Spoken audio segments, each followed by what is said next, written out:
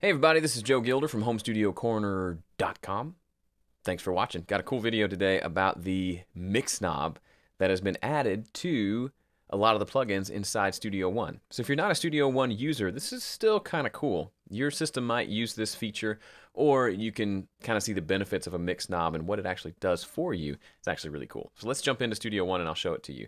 All right, here are the drums for a song. This is just unmixed, recorded drums. No processing on it at all.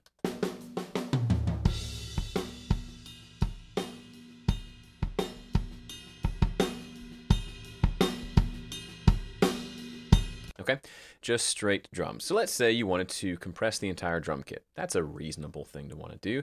So you pull up your compressor, you dial in your threshold, bring it down.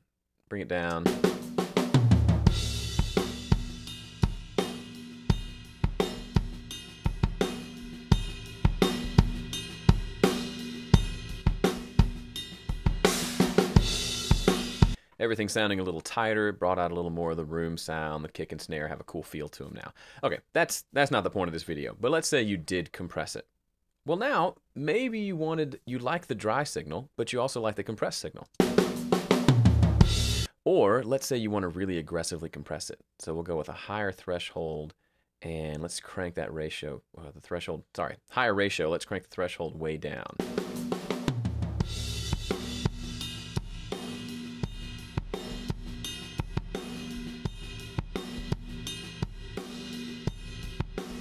So that sounds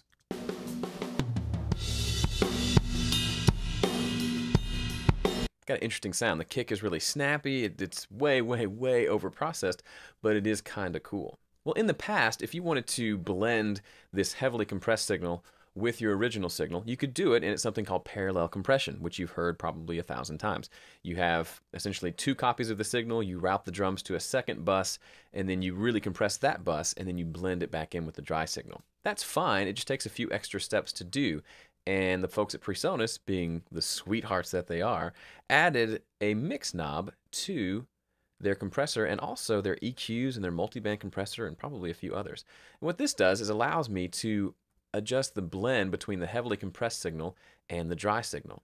So let's just take a listen to it. Here it is, completely 0%, which is just the dry signal, and then as I move it over, we'll go to 100% wet, which would be entirely the compressed signal.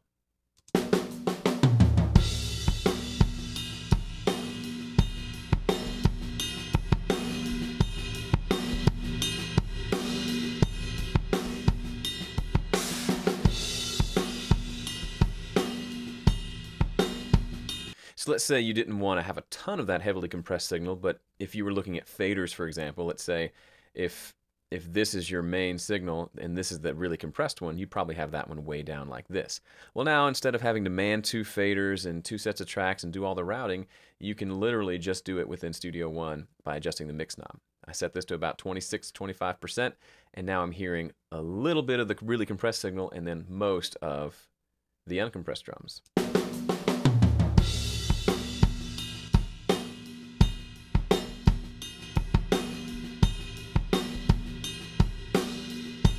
And this is so useful in so many ways. It's really easy to hear on the drums, but a lot of times that really compressed drum sound is great for kind of bringing out the tone and the ring of the drums and gives it that real organic, just kind of real vibey sound. But sometimes you need the drums to really pop through and to not be kind of squashed down by the compressor. This is a great way to do both. So you have the nice clean sounding drums coming through, but you also have that compressed sound blended together, and there's no phase issues because it's all happening within the plugin and they've gone behind the scenes and make sure it's all in phase with each other. I mean, look how simple that is. So first I'm just compressing a drum kit. Next thing I know, I'm blending back in the dry signal to make it sound awesome.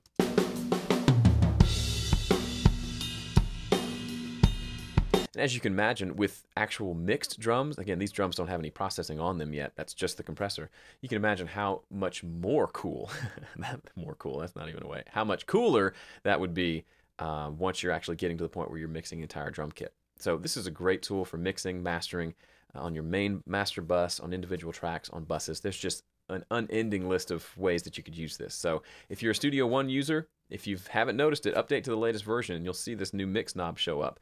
And if you're not, see if your system has some sort of a mix knob. If it doesn't, request it to the manufacturer and just use the tried and true method of busing things to separate aux tracks and processing them separately. But this is a big deal for me, and hats off to Presonus for making this one happen. All right, that's it for me in this video. If you want more tips like this, head over to homestudiocorner.com/newsletter, and you can sign up to receive daily tips from me straight to your inbox, and you'll also get a free ebook. Doesn't get better than that. All right, that's it for me. See you next time.